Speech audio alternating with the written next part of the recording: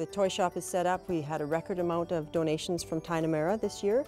You know, it isn't SOS giving to the community, it's the community giving to community. It's really just one community sharing Christmas, and we are just the people, sort of almost the middle people that, you know, distribute it. And it's the kindness of the community and the caring of the community that really drives this program. What happens is the families come and register. We need proper ID for everybody, but if families come in here and they have, you know, picture ID, etc., they can come right till Christmas Eve. We have an area that the kids can be, you know, separate from the parents, and then the parents can go and choose a gift for their child.